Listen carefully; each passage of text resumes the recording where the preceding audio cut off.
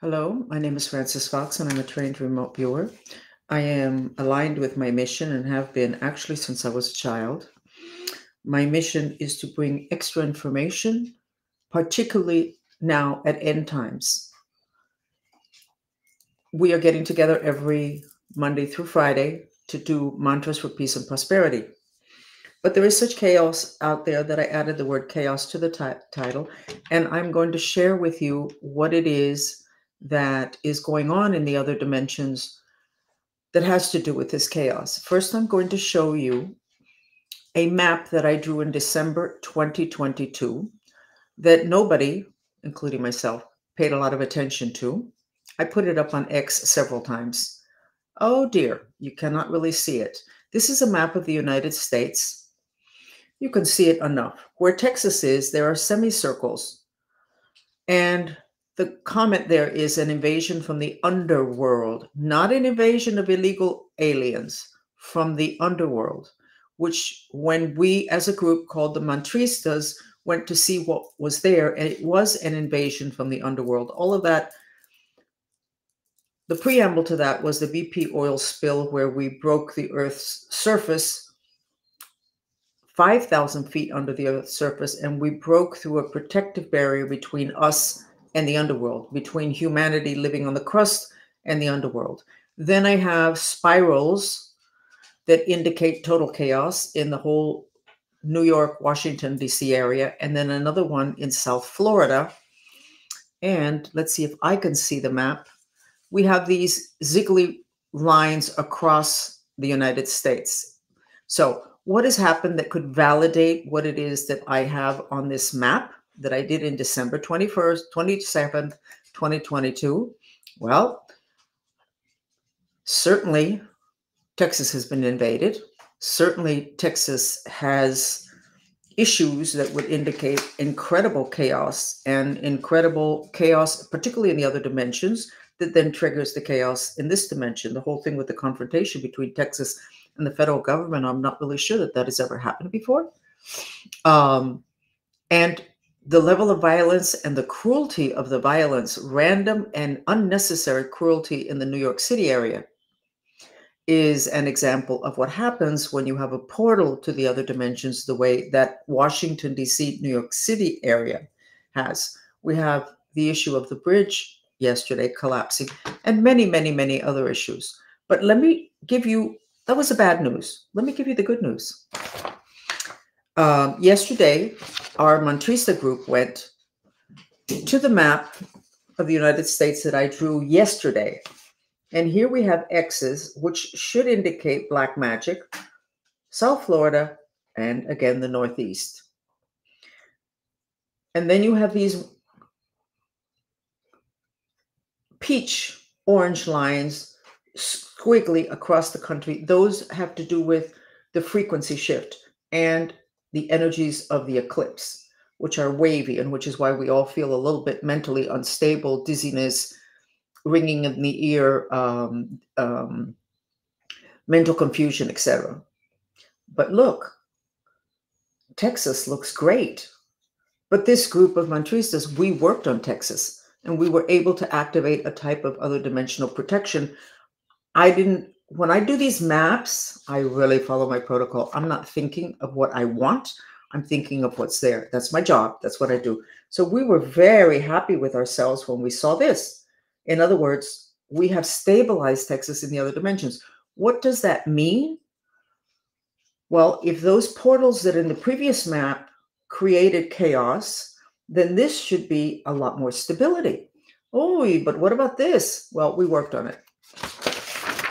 And by the end of the chat, and it was 1.5 hours long, which is very long for doing remote viewing, and we had, according to the numbers, 450 people, a lot of people on Twitter, which was good. And look what we created, what we purified. We took care of the black magic, South Florida. We took care of the black magic in the Washington, D.C., part of the Carolinas, I think, New York, etc.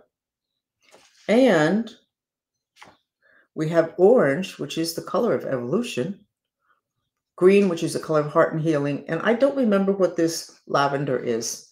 I must have said something.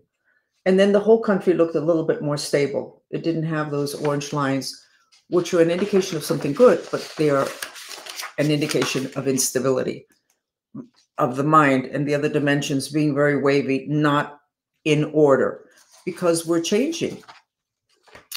So this is how you all looked in the beginning of yesterday's chat. This is not lavender.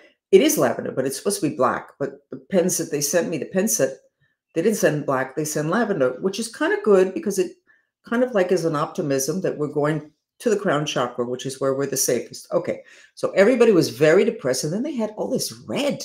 What is that? 1 hour later, we did the chat we do in Spanish. We were going to study what's going on with the eclipse. Now, the people there were less depressed. A lot of them had already joined and done mantras at 7, but their root chakra was going down. Not the root chakra, the rage in their root chakra, which is the rage that people had in their third eye here yesterday at 7. Well, what is that? I'll tell you what it is. People are very angry, but we cannot express our anger adequately. We get on social media and we talk and we prove and look, this, that. But that doesn't really take care of the level of anger that we feel that is totally legitimate. Even if we're wrong, it's legitimate. It's what we feel. But this indicates that the level of anger we feel is so much that it is being drawn into Mother Earth. This was after the bridge collapse. What did that remind me of? 9/11. Everybody went into compassion. I don't know. I may have said this yesterday, but I had not drawn this. 9/11, everybody went into compassion. 9/20, I had a panic attack. 9 days later. When I checked, my body, my mind was in contact with a new fault line that had been just created underneath New York City. I went, wow. I said it on Univision television. I put it on my website, and I said, there's a new fault line. Science is not going to validate that now. What you need to know is that 4 to 6 weeks after 9/20, there's a potential for an earthquake epicenter in New York City. I assumed that it wasn't going to happen, but my obligation is to document what I see, not to take care of my self-esteem. Prophecy is to tell you where you're going. Hopefully you'll get off of that path if it's not good. So I said something that was prophetic, but I really didn't know where it was going to go. I just said it because that's what I saw. Okay. 10/20/2001, 4 weeks after 9/20, when I said there was a potential for an earthquake in New York City. There was an earthquake in New York City. I wasn't even looking for anything. I never expected it. I just documented the way I'm supposed to. That's my job that I gave myself. I went, whoa. And so I was happy that I was right. And then I went, well, maybe there's a lot of earthquakes epicenter in New York City. No, they're not. There was only a couple and way back, but there was one 6 weeks after the election results in 2000. Epicenter, New York City. Okay, so the earthquake is due to repressed rage. This is what I did yesterday. So what were they so angry about in New York City about the 2000 election? Well, maybe that was a stolen election. At least New York was strongly Democratic, and the Democrat didn't win. It was given to Bush. Remember, we had to wait so many weeks because of the little ballots and the chats? It was an earthquake. I don't know if it was 4 weeks, 4.5, 6 weeks, but it's between 4 and 6 weeks. Once that rage hits a level that Mother Earth can no longer contain what she absorbed from us, earthquake. This was yesterday. This was yesterday. This was yesterday, an hour after this. That's rage. We're in trouble, guys, unless you guys can learn to do mantras. It is what I'm trying to teach you. Mantras can process our legitimate reaction to what's happening. It doesn't matter if we're right or wrong intellectually. It doesn't matter if we have the facts right or wrong. It is our emotional reaction that is going to cause more catastrophes. Anyway, we worked on it and I showed you the map. Everything is looking much better. So now let's go ahead. Okay. And let's start with the rage mantra. Those of you that are super elegant, I'm not angry. Bullshit. You push your anger away so much that it ends up affecting the planet. You are a human being. Even Jesus Christ kicked the tables in the money changers temple or whatever it was. It's okay. It'll also transfer onto your kids. It transfers to every document you make. Your repressed anger, which is legitimate, is going to screw everybody up and you're going to have a smile on your face and be civilized. And everything around you is going to have to deal with what you refuse to find in yourself, which is a legitimate reaction. So we're going to do the rage mantra. And the rage mantra is going to be a purification vacuum cleaner mantra. And it's even though we hate and there's nothing we can do. We hate and there's nothing we can do. I love and accept myself. Estela, would you put that up for me, please? I would appreciate it. And I'm going to see if I'm, the word is, I am discombobulated today. Last night I realized what's really important to me. And that's for me to go home. What does go home mean? Interesting. Okay.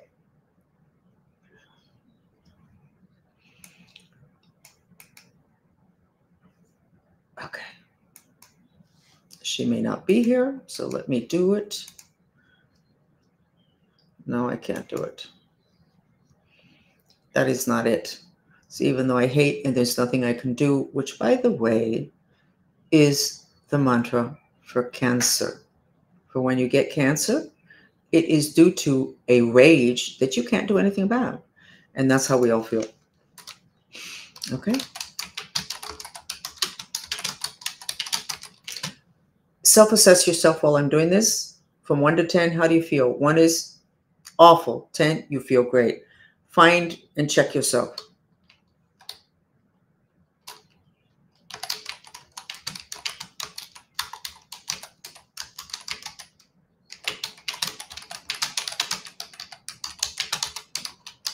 We also did something really interesting afterwards. It made us all very happy. Here, Estela did get it done for me. Thank you.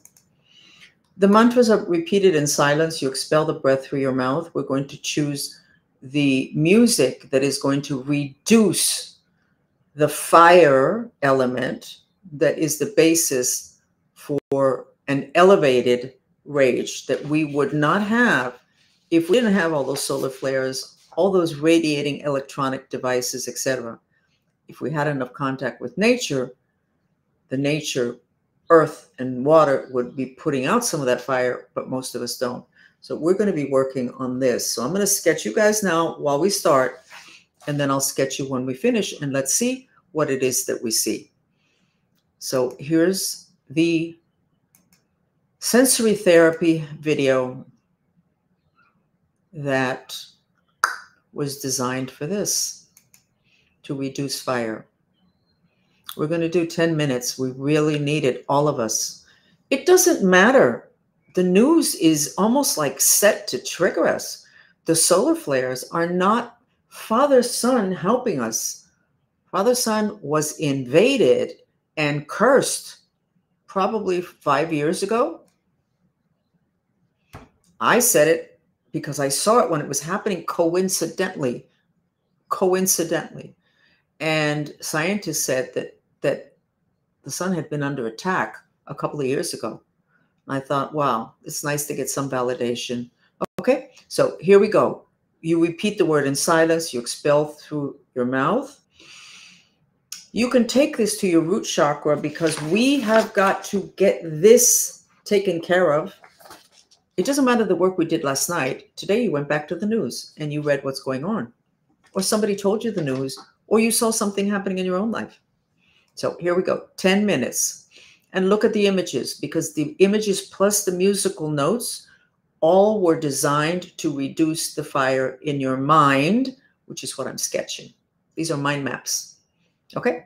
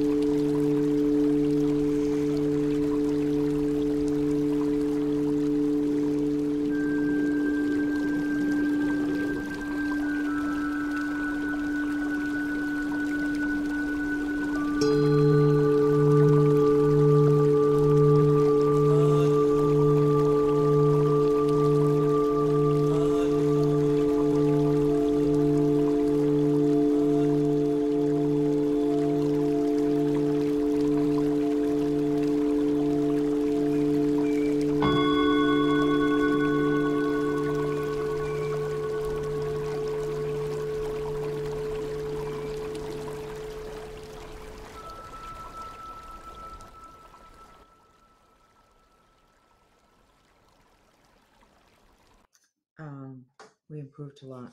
Look at my voice. This is how we started. This is us rejecting our rage, which goes into the underworld, which goes into Mother Earth, and is the basis for earthquakes and volcanoes. And then this is how we were a couple of minutes ago. I can see your mind streams, and we're no longer rejecting our rage to such an extent that it goes underneath into the underworld and into Mother Earth. So we improved. We are going to have to systematically address our reaction to end times and the apocalypse, disinformation, conspiracies, hatred, lack of trust. We have to address the emotional component. Our enemies off planet understand that we do not do well with emotions. So they actually don't need to use regular weapons to attack us. They have invented weapons of mass destruction, but that are spiritual and emotional. And they accumulate particles of depression. And I don't know if they're particles or what the nature of it is, but they accumulate the thought of, I want to die. Pull it together as a virus, throw it on planet Earth, which they've done several times in the last several years. And then all of a sudden, a zillion people want to die, but they don't say anything because that socially is not acceptable. It's usually the mothers dealing with their kids that I hear about, that the mothers can tell, or that the children make a comment, and then everybody goes ballistic. That virus is very easy to take care of. All you have to do is accept that inside of you, there's a little bit of that not really wanting to live, which means really wanting to die a little bit. Even though I want to die, I love and accept myself. Or even though I'm depressed and want to die, I love and accept myself. Purify it out. Look how easily we took care of several inches, if not a foot of rage in 10 minutes. Just do that mantra. Even though I'm depressed and want to die, I love and accept myself, and it goes away. I had somebody on this platform who had a child who had that issue.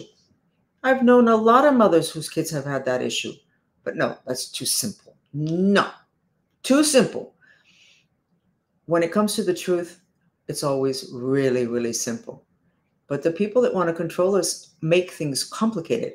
And as I was always told, and I know that's true, if it takes more than several sentences to explain something, you're not down to the root.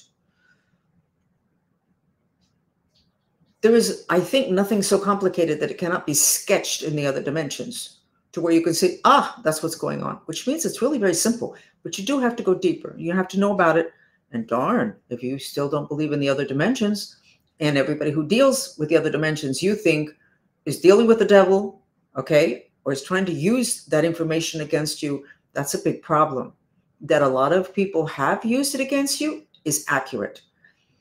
That there are organizations that are centuries old, that have been secret, that have that information, that's accurate. But guess what? If they had been open about it, they would have burned at the stake as if they were witches.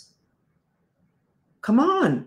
We push them into undercover. We push them into hiding because we don't like something that we don't have under control.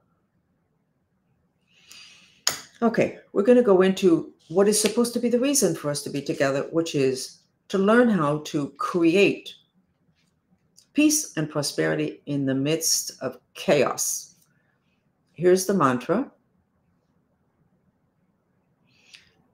And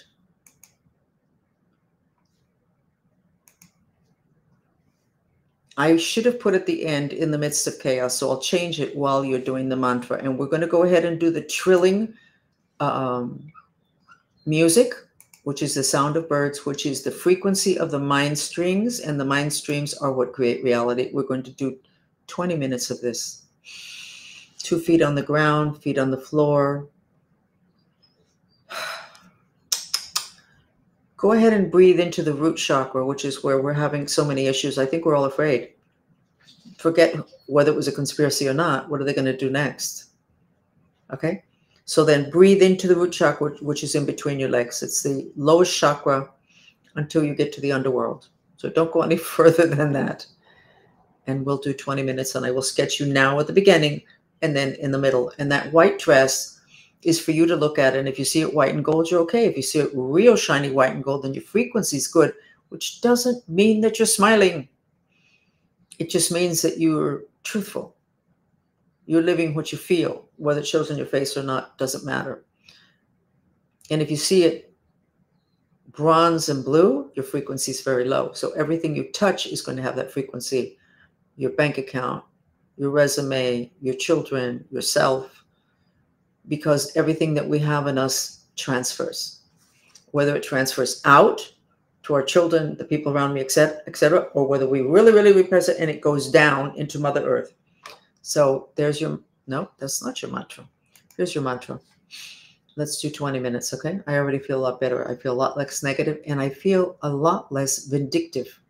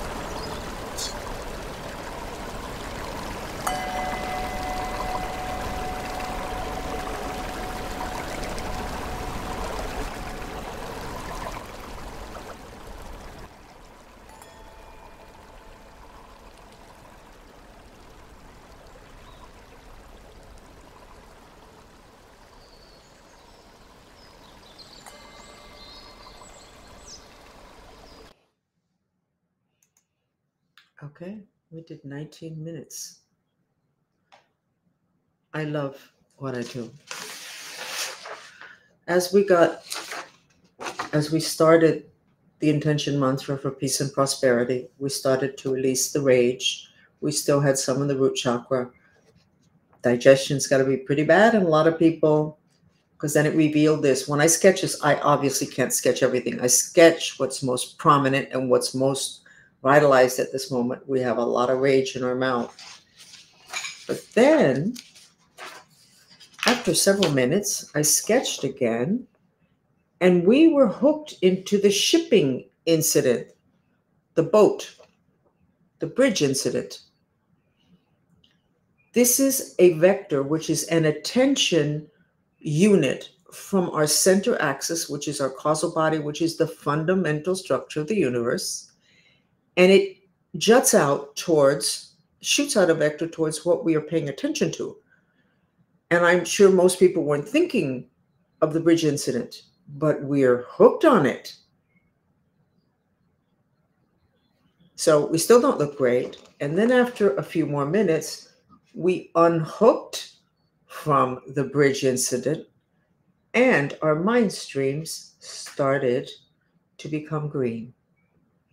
So while we are hooked, even subconsciously, towards something negative that makes us angry or insecure or frightened, we're going to create not a great reality, and we're not going to do well. If we can unhook ourselves, we can create a great reality in spite of the chaos, in spite of the bridge incident, and in spite of the next 10 things that happen. These two sketches, now I understand even more deeply how we create reality and how we can, in the midst of the chaos that's coming and that we're living, can have a wonderful life, wonderful prosperity, wonderful peace, wonderful family, even if there's chaos. But we have to unhook. We can't be jutting out a vector from the fundamental structure of the universe, from where everything is created. We can't be hooked onto the negative. Now, what does it say about us and listening to news? I think we do need to know what's going on, but I think we don't need to know it 50 times or 24 hours a day. And a lot of us have disconnected from news. A lot. We used to have it 24/7. We don't anymore. We still have a lot. So we have to know that when something bad happens, we have to know about it, because we're curious, a curious nature, most of us, and it affects us. And then we need to have a disconnect, and then we need to process, but we'll disconnect when we make a decision. We don't want to keep taking in that information, which is part of our bank of elements that we use to create. We need to disconnect from it. And then it's no longer part of our system of creation. And we can have incredible prosperity, incredible peace, because what we use to create that is a very different quality than if we are connected by a vector to that incident and 20 incidents more. Now, I'm going to tell you what happened last night. I'm going out again on a limb, but there really is no time to play games. And too many people have played games with the public in terms of not giving them enough information so they won't worry their pretty little head about it. Well, you know what? You need to know. And if it worries you, then you need to worry, do something about it, or do a mantra, whatever it is. But you need to know, because when it comes time to making a decision and you're part of the decision-making process, you need to have enough information. That's what intelligence community is all about, is information and controlling information. Accumulation and then controlling it and spitting out what will take people in a direction that whoever it is, the powers that be, decide that they want them to go in. So last night after this chat, we went ahead, and I have been really upset about how my numbers are controlled on all social media, and how I have a particular enemy within X, within the company, within the building. I'm not talking Elon. And I can see him. I can see his office. I could see that about a week and a half ago, he couldn't get into his office anymore, but I could see him right outside his office. Was he symbolically at his home trying to get back in, to get to the computer, to hook into the system, to control me and 10 other people, not just me. And last night, I was so angry. I said to the group that we get together with, I said, I want to go after him. Why can't we defend ourselves? We are trying to help people. And with us, they have the option. They can do the mantra, not do the mantra, pay attention, not pay attention. They can look at it and not believe. But at least the information is there for them. And this man is stopping us. So I said, let's go ahead. Okay, so this is the part. ETs exist. Spaceships exist. Good aliens exist. Bad aliens exist. We can deal and have negotiations, and we do, with aliens. We can also ask them for help. I mean, all of our gods or God comes from up there. What do you think that is? You think up there is on top of trees? No, it's off planet. Okay. So yesterday I was so angry, and I said, because I could see the guy. I could see him right outside the office, whether he's physically there or just wanting to be there to get into that door. I don't know. But it doesn't matter. Energetically, he's there. I said, let's go after him. But being it that there's spaceships above planet Earth that are good, let's go up there, talk to them, and have them help us. We had so much fun. We had so much fun. And obviously, we were like 450 people. And obviously, not all of them have this level of skills yet, but a lot of them do. I have the power of induction. They've been following me for 3 years. Some of my chats are super long, but that's all those hours in my field, and they pick it up and they want it. They want to be able to see, and they want to be able to help. We went up, we talked to the aliens and said, we want to take this guy. We want to take down our enemy that's inside of X, that has nothing to do with Elon Musk or the people that he has around him. It was in Spanish, in slang Spanish, it was a sal pa fuera, which means a throw it out, but it's a cute word. And there was all sorts of things going on that were very aggressive. And it lasted a long, I don't know, probably was more than 20 minutes. And it turned out it was more than one person within X that's controlling me. And in terms of the person that controls me, my platform in X controls 10 other people. And there probably are several of them. And they're able to get into the company. They're inside the company, and they're able to hook into the computer system. I don't know the language, but I suspect that we really rattled them, and it was a lot of fun. And so somebody in the middle of this sal pa fuera says, well, we really should have compassion, and we're not supposed to hate. And I went, you know what? They're not supposed to hate. Okay. That whole thing in the age of Pisces, okay, creates earthquakes and volcanoes. And honestly, I am just so tired and so fed up, because I'm doing my best. It has nothing to do with money. I don't need the money for my social media. It would be nice to be compensated for my time, but I don't need it. It has to do with my mission. I have to get it out there. So she says, well, we should be compassionate. You know what? No. And we had a lot of fun. And you should try it. Skip all the time you spend thinking, do aliens exist? And I wonder, and this is what this guy said, and the other guy said, and this interview was 3 years ago, and look what he said. Hello, hello, hello, hello. We need you now. We don't need you looking at stuff from 3 years ago. The good guys are poised there, ready to help us, and the bad guys are here inside. Okay, this is not a 3 years ago, look what this guy said, and let's connect all the dots, and look what it's pointing at. Pointing at what? It's a reality that's there. Why don't you skip all of that and either join us enough times that you get the confidence to do it, or simply say, please God, help me with my intention to get help from the good aliens. And then see yourself going up there and talking to them. and saying, I need help. What they asked us to do was to plant yellow flags wherever it is that we thought we could use their help, it was a lot of fun. When you get into the other dimensions, it's simpler. It makes more sense. It's a lot more fun. You cut to the chase. You don't have to have an authority figure giving you permission to believe or not believe. You see what you see. You feel what you feel. But you have to learn to have confidence in yourself. And for that, you got to get out of this debate. Do they exist? Do they not exist? Do human beings really have the ability? And are all psychics working with the devil? All psychics have dealt with the devil.